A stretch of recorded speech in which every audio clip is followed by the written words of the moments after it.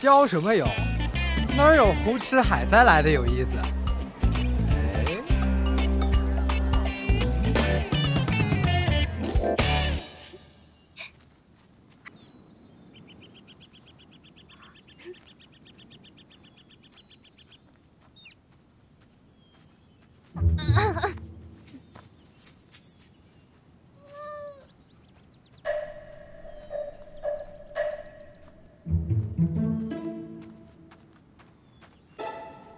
他们人呢？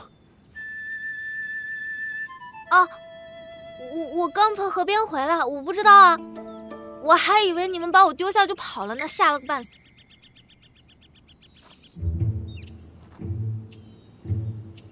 啊，我们今天还要在这里过夜，我可以帮忙生火。不用，还是先找到他们再说吧。哎，那个依华和云归他们俩是一起走的。哎，他们俩都这么大的人了，能有什么危险？至于林翔、劫财劫色都不是最佳人选，就更没有什么可以担心的了。不行，莹莹，听话，万一他们在山中发生什么危险，啊，能有什么危险啊？他们应该都下山回家了。行，那我们也速速下山，以免天黑路滑。反倒生出什么乱子？啊，那个，我们不考虑留在山里看个星星什么的？家中院子也能看星星，走。啊，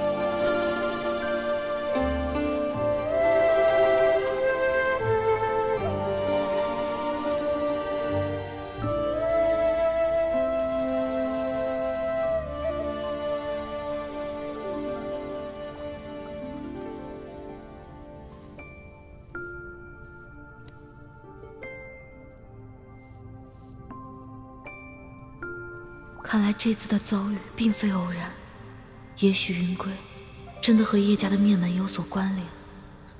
可罗英年在这当中又扮演了什么样的角色呢？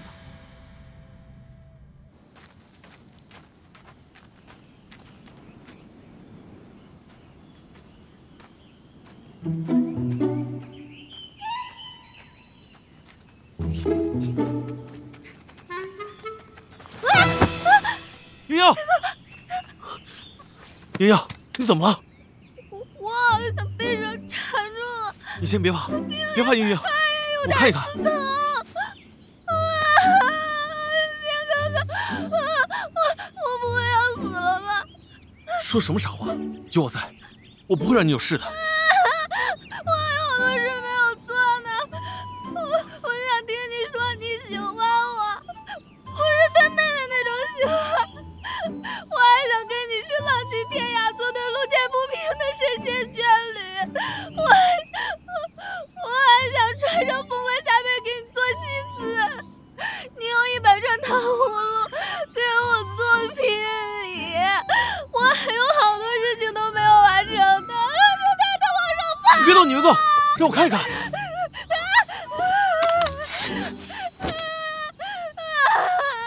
哪有那么容易死啊？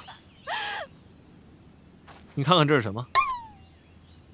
刚刚是有个东西缠住了你，你一动，藤蔓上的叶子碰到你的皮肤，加上藤蔓上有水，湿冷无比，让你误以为是毒蛇了。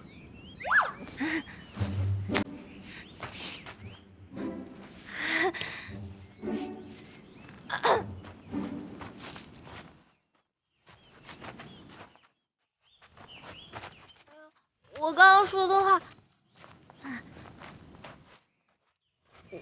我刚说的话，你别当真啊！我这人从小爱看戏本子，爱做白日梦什么的，这人吧一紧张就什么话都说得出来。不过你要是想当真的话，我也可以考虑啊。你啊，就是调皮。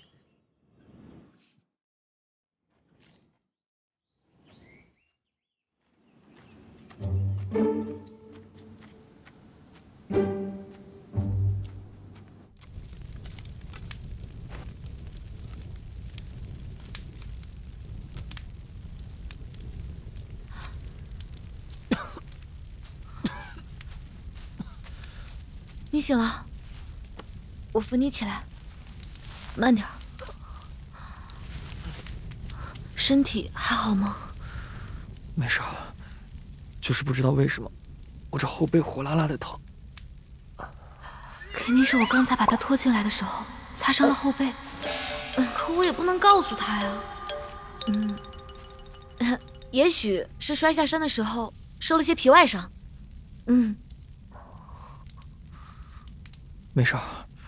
那个，你冷吗？要不我再去生些火来。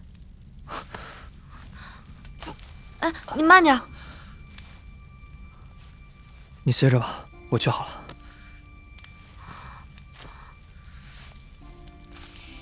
你慢点。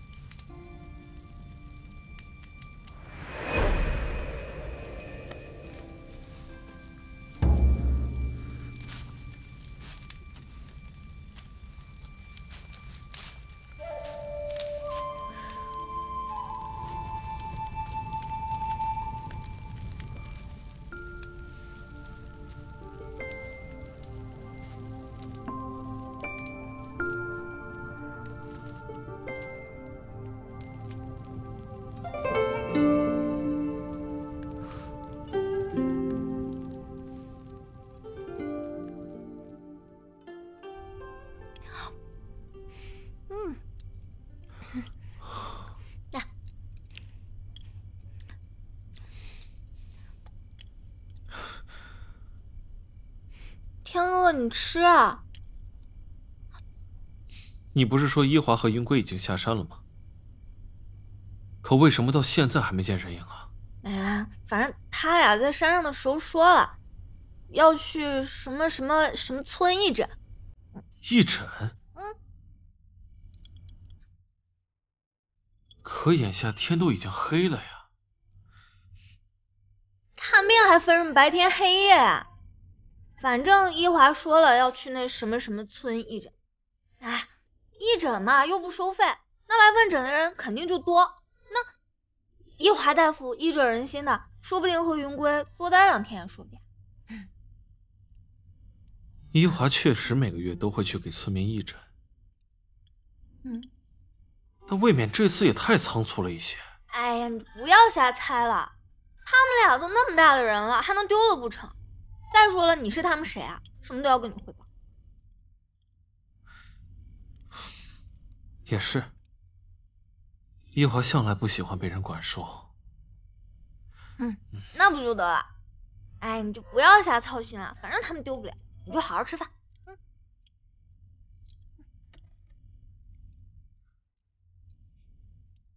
我自己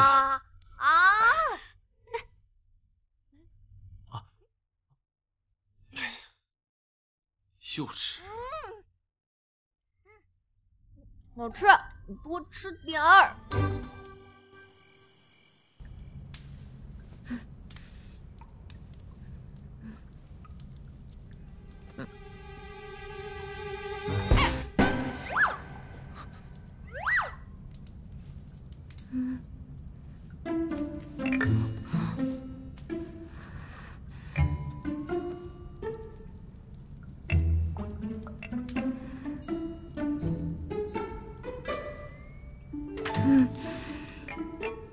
以这根树枝为界，你睡你的，我睡我的。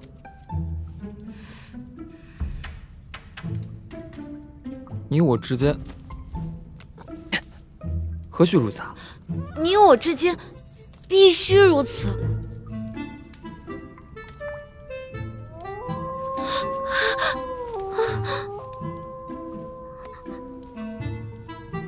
这算是谁越了界呀？我说你不可以越界，我没说我不可以。哦，你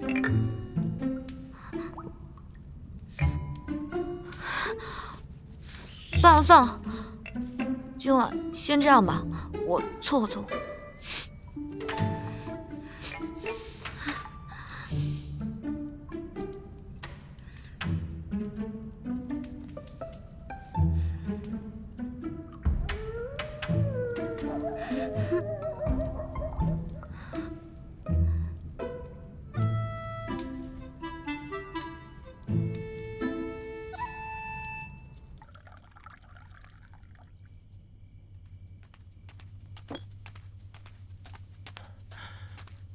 少爷，城门都已经关了，他们可能不回来了。您还是早点歇着吧。不行，我还是不放心。这样，明早城门一开，你便亲自去碧水村看一看。如果依华无妨，便不做声张。回来给我报个平安即可。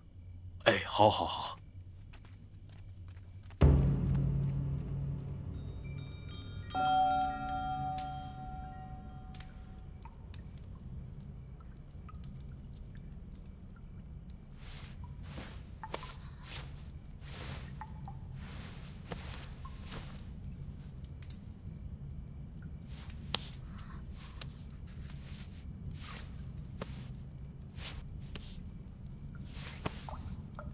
我们昨天晚上又没有干什么，你脸怎么那么红啊？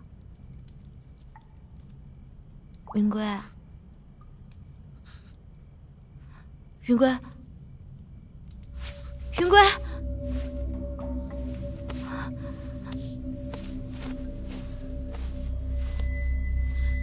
你伤这么重，为什么不早说？医师面前逞什么能？云归，云归，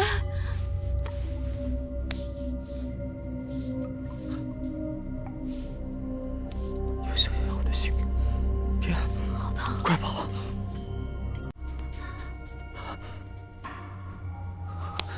云归，我在。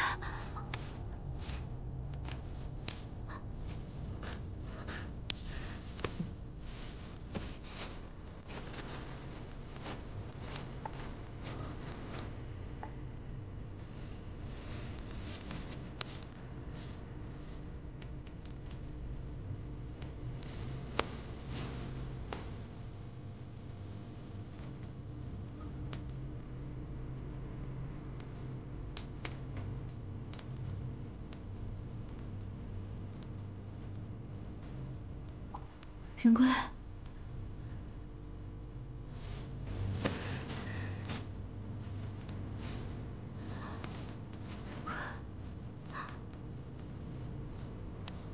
云归，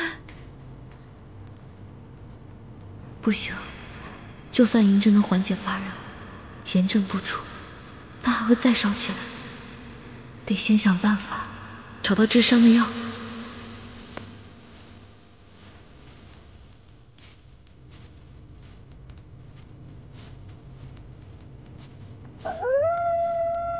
云归的发热由伤口炎症引起，全草止血疗伤最佳，能找到就再好不过了。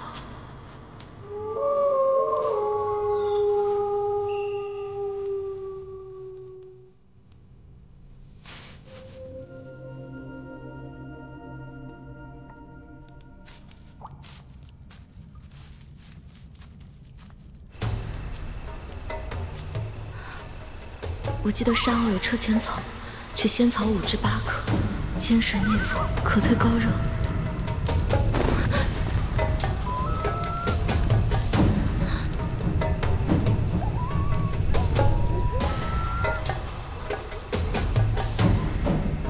一华，现在不是害怕的时候，云归在等你救命。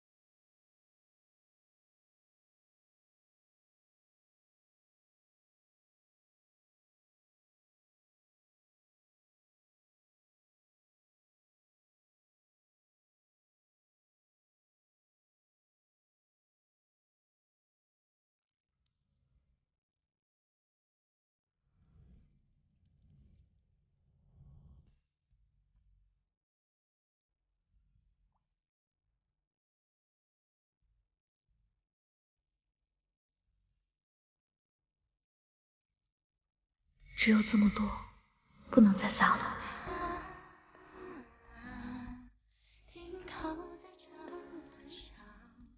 爱像是口否认，却欲盖弥彰。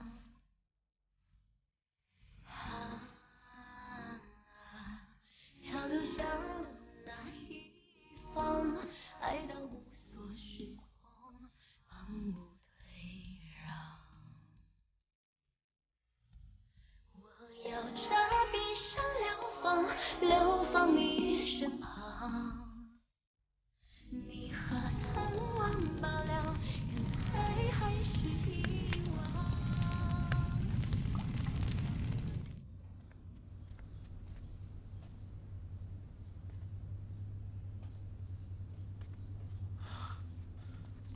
少爷，少爷，少爷。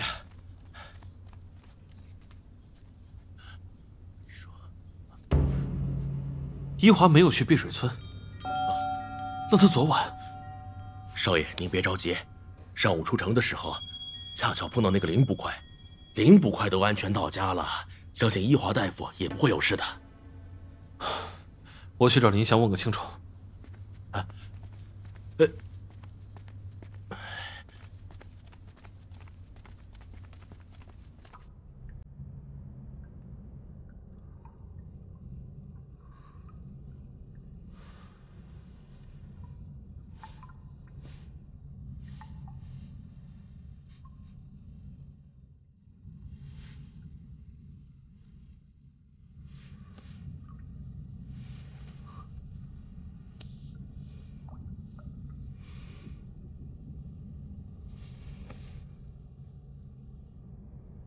一个人出去找草药不害怕的吗？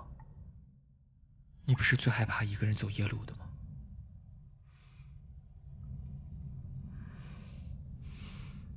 你行了，昨天晚上吓死我了。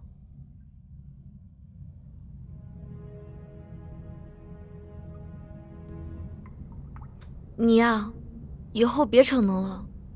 我虽是医师，也治不好不听话的病人。以后我都听你的。那我现在让你放手。这句话我不爱听。你又开始耍无赖了。有华，谢谢你。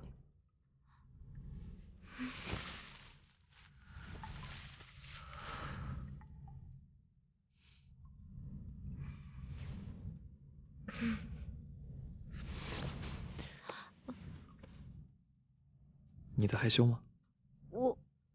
我才没有。医者面前，救人乃是本分。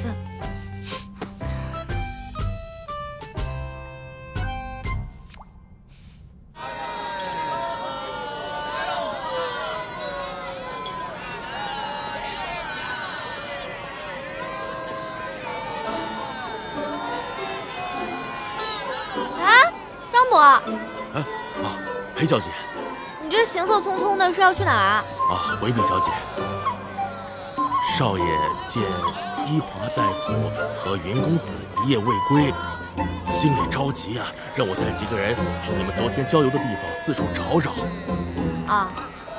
就这事儿，天哥哥真是杞人忧天。我不都说了依华和云归两个人去碧水村庄义诊了吗？不瞒小姐说呀，老奴一早就去了那个碧水村啊。你还真去了？去了。小姐，老奴还有任务在身，就先不打扰您逛街的雅兴了。站住！您还有什么吩咐啊？我刚好买了不少东西，我正愁没人帮我搬呢。你刚好去帮我搬一下吧。现在吗？不然呢？不是，可是少爷还吩咐我们怎么？少爷的吩咐是吩咐，我的吩咐就不是吩咐。老奴不敢。那赶紧。那就烦请小姐前面带路了。快跟上，快！这些东西往哪儿放啊？我们还有别的事儿要做呢。有什么事儿啊？这些东西还不知道放哪儿呢。待会儿。我。这什么呀？好，我不是让你去找人吗？不是他。放哪儿？找人。是。干嘛这么凶？他们俩大活人还能为什么买通林祥让他下山？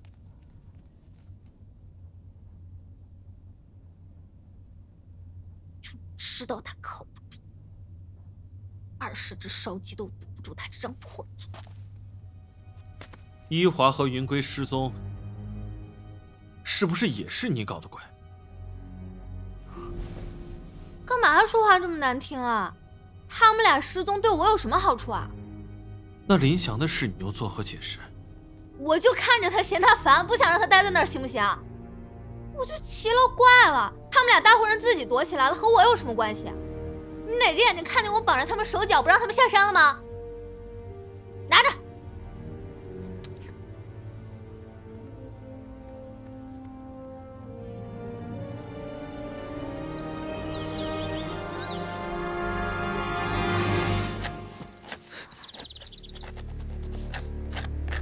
走。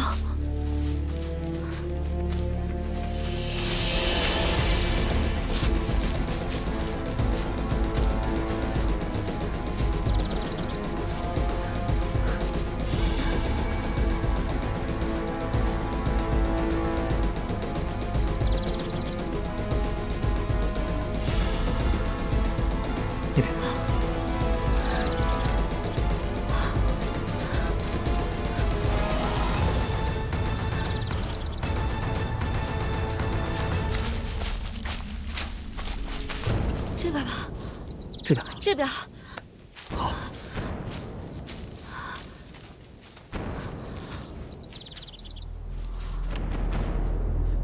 怎么又绕回来了？没道理啊！他们那些人紧追不舍，我们再绕不出去就会被发现的。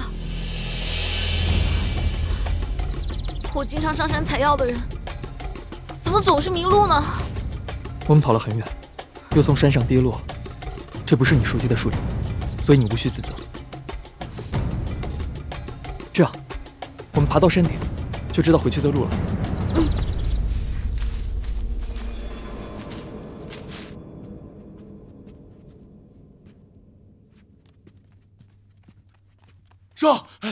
少爷，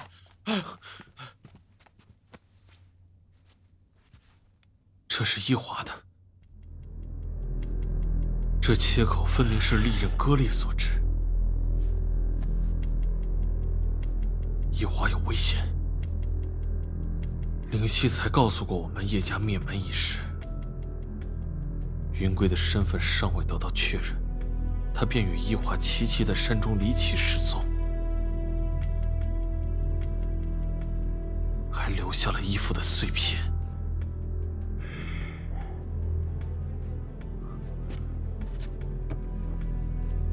你拿着我的令牌，去县衙找林祥，让他抽调些人手，加大搜山力度，务必找到依华和云归。好，快，马上去。哎，张伯，你这是干什么去啊？天哥哥，给你看我新绣的荷包，这次你一定喜欢。依华从来没告诉过你他要下山，你也根本不知道他和云归到底去了哪里。是还是不是？天哥哥，你回答我！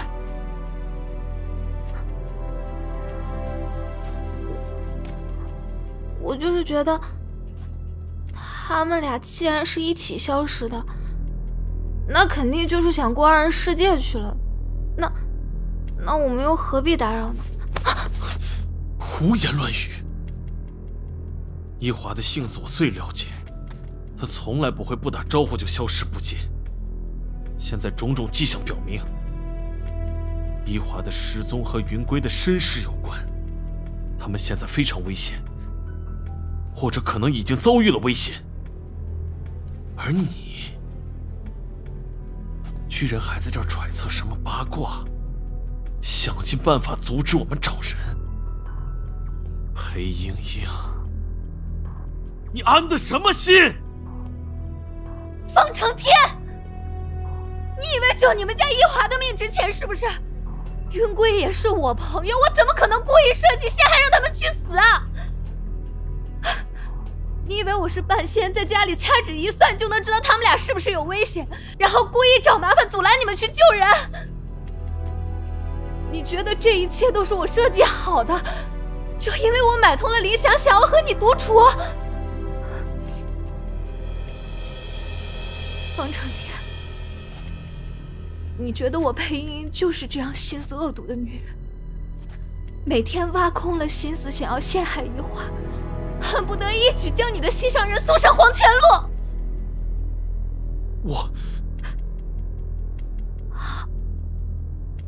我告诉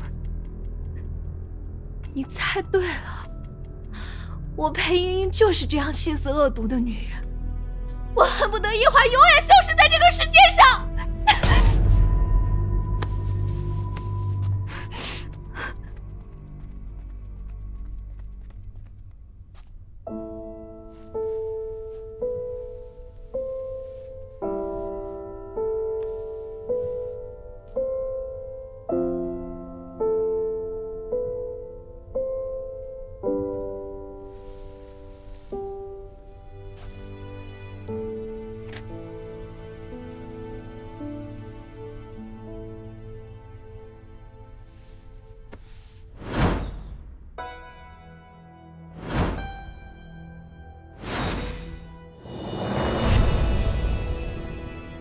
别走开，精彩在后面。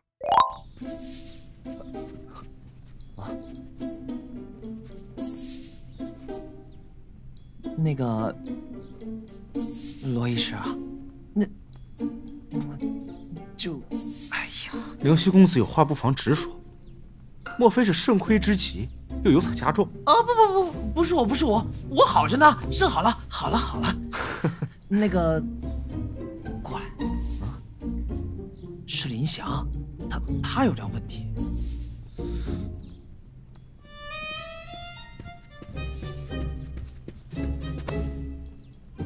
罗医师，上次你说要开的饭馆还开不？看，只要林捕头来，永久打折。啊？你没事了？往哪儿拍呢？别动手动脚的。